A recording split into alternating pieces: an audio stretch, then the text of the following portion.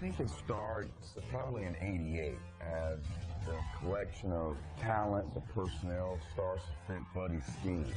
And seeing the Bears and thinking about the '85 Bears and Buddy was, a huge part of that. I think that kind of set us on a path where we need to be that type of defense. We need to be that dominant.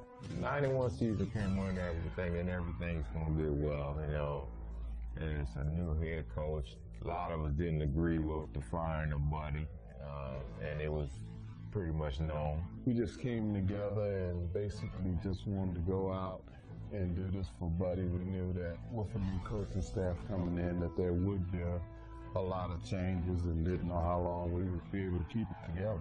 We had gone through learning Buddy's 46 defense, and then after Buddy was fired, Bud Carson came in.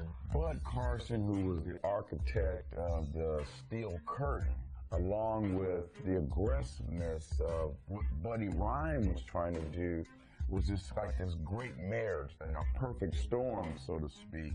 Very similar in philosophies, attacking the quarterback, creating pressure. Just a few wrinkles different than Buddy would do. There were some things that we didn't really feel comfortable doing, but over time, as we began to see how that defense was just as aggressive, and we started to buy into what he was trying to get done. There was not a question in anyone's mind on that team that we were prepared to win the Super Bowl. We had done everything defensively. We were ready and poised, and Randall was kind of hitting his stride. For years, the offense had been carrying the defense, and once we kind of figured it out, now we felt like we had some balance. When Randall got hurt, we weren't too enthused about our situation on the offensive side of the ball, because Randall was a huge percentage of our offense. What do we do? This is our guy. This is the National Football League's poster boy, the ultimate weapon. We just knew that we could win with our defense. We went out there and we had been winning with our defense. It was about us sending the message. It was about us instilling intimidation and fear, because if we had to play the Giants twice a year and the Cowboys twice a year and the Redskins and the Cardinals twice a year, we wanted to send a message that we were going to kick your ass twice a year, every year. And if you thought you were hurt the first game, wait till the second game. That's another throwback from Buddy Ryan.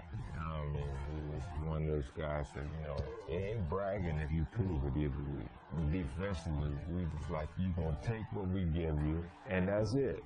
You take this right here, this little piece of bologna sandwich or chicken sandwich or whatever we gonna give you, and be happy with it. Now, if you want to try and get more, we're going to hit you in the mouth with it. Third down and 11 for the Oilers. The ball at the 30. Boone under a rush, and the Eagles bury him! And get him as John Booty was blitzing, and he got him along with Seth Joyner. The House of Pain game was a huge game for us, because you had one of the most vaunted passing games in the league against one of the most dominant defenses in the league. Everybody heard about how good we were doing defensively. But to see that on Monday night, it proved to the world there ain't nothing to talk about. They is for real. Boone fumbles the football. It's picked up by Seth Joyner inside the 10. And the Eagles will have a first and goal. Boone with the second fumble of the night. And Seth Joyner, like lightning, reached down and picked it up. Seth Joyner is playing a game of games. They felt like they were just going to go out there and just dominate us with their passing game. And we took it personal up front. They sent it out there. They set it up. They wanted this physical matchup. They wanted to see who the tougher defense was. So they challenged us. They had some receivers that was talking trash. We're going to score. We're going to run this ball up and down the field. We're going to do all the things that we do. It doesn't matter how good you are. We get to the game, And Wes kind of just started off with this great explosive hit across the middle on one of the receivers. And the guy, I remember looking over him and nose bleeding and his nose was flipped the other way. We're kind of looking at this guy and then looking at the sideline saying, you know, to their defense, you put this on your guy, and it's going to be like this all night long. Boone takes his drop. He surveys the field over the middle, completes to Drew Hill, who fumbles the football, and it's recovered by Wes Hopkins. He rolls. He has time. He fires, completes the pass, and the football is jolted loose and recovered by Otis Smith. Boone takes the ball, and he is being hit, and Seth Joyner is pulling for the football, and they flatten Boone back inside the 10. Seth Joyner has just been outstanding in this game. We knew they were a finesse team, and Buddy taught us, he said, you know, the way you beat a finesse team is you hit them in the mouth, because they don't like the physical nature of the game. You know, they try to beat you with trickery, they try to beat you with the quick pass and all that kind of stuff. He said, but if you batter them, they will fold up the tent. There's people that walk in the fight, and then there's people who, you know, sneak into a fight. We wasn't one of those ones that snuck in it. Like, we came in there, you asked for a fight, you're going to get one today. When you look statistically at what we did to that offense and what they had done to everyone else leading up into that game, I mean, it was unbelievable. And the Eagles have it. As Clive Simmons comes up with the football.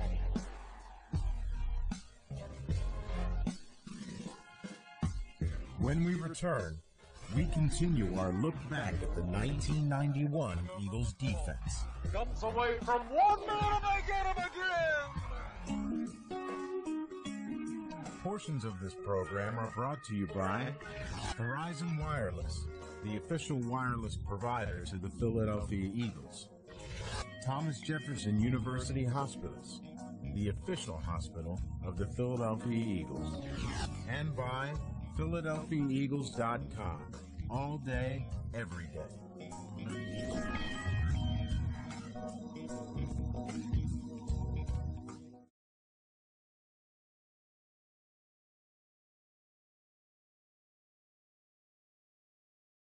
got to help more defense, man. You the boss, man. They don't see you, man. You lost yourself. The swagger came from everyone having each other's back. If I busted coverage and the guy's open, but the quarterback gets sacked, and you know, you go back to the huddle and you give a high five to Clyde or Reggie because they had your back. When we were off the field, we were constantly together, so it was like we were never apart, and it was like a brotherhood there. Buddy understood the importance of unity. He was all about figuring out ways to, you know, bring us together and bond us. We ate together. We bowled together.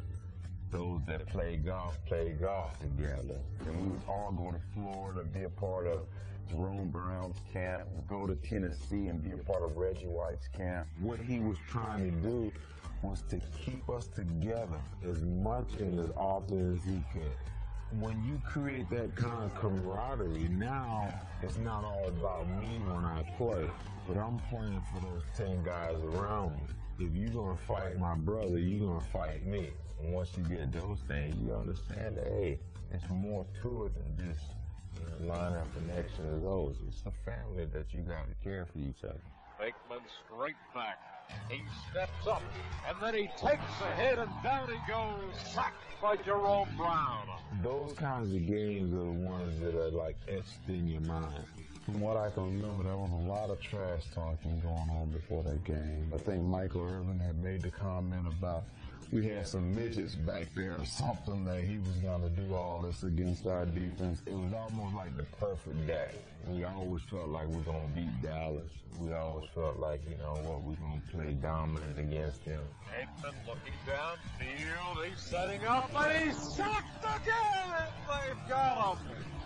And this time it's Golick. They are making mincemeat of the Dallas offensive line. Then next thing you know, Troy's running for us like they can't protect him against him. We haven't even blitzed yet. We showed him so many different looks, he would know where to go with the ball. He started just kind of throwing the ball off at that point, so guys are fighting over interception. Aikman under the gun floats the pass, and it's intercepted by Mayano.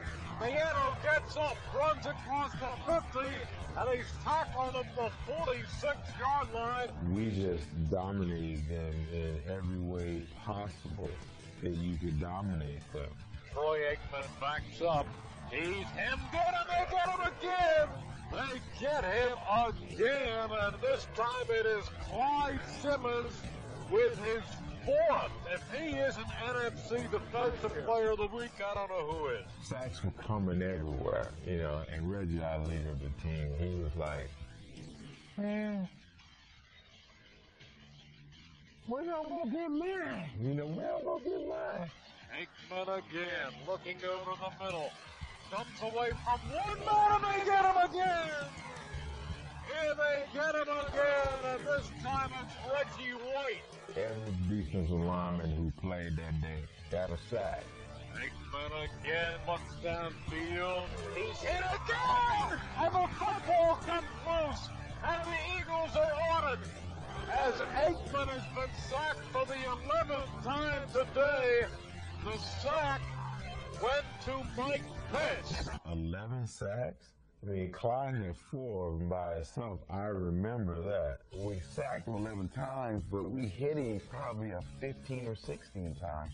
I can remember hitting Troy and hearing him just squeal, like a little girl. That was worth 10 sacks by itself. Those are the kind of things that, you take pride in, and you say, hey, that day, I was pretty good. It was just a great defensive day, and one of those days where on a bad day, you're flipping the tape and you watch that game, and afterwards you're feeling all right. Back at Texas Stadium, where the Eagles had blasted the Dallas Cowboys 24-0. When you talk about the Eagles' defense today, they were awesome. So totally dominating. A defensive performance that included 11 sacks, the most in club history.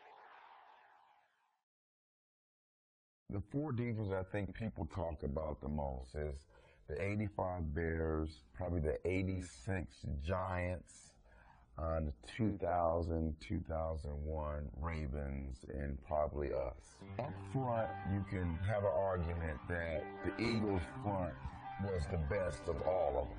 If you won a Super Bowl, there's no doubt in my mind that they would be talking about us as one of the top 2 or 3 defenses ever. That was the most disappointing part about it. We didn't feel like we accomplished everything that we had set out to do, and that was to get into the playoffs and go on to win the Super Bowl. I look back each Super Bowl, it's annual. You think about the missed opportunities. It was disappointing, very disappointing. We felt like we should have been in the playoffs. Unfortunately, we lost some games.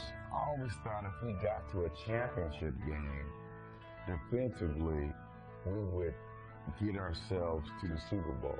Every Super Bowl Sunday, you make the phone calls and the what ifs, and it's still really difficult for me because unfortunately I wasn't able to play in the Super Bowl, and I know Seth was, but again, you talk to Seth and it's not the same. That ring, is it a prized possession of mine? Absolutely, because it's always been a career goal of mine to win a Super Bowl. It does not carry the same weight that it would have had it had an eagle on it. And I shared it with Jerome Brown and Clyde Simmons and Eric Allen and Brian Evans and Wes Hawkins and all the boys. It was a bittersweet year because you remember what ifs.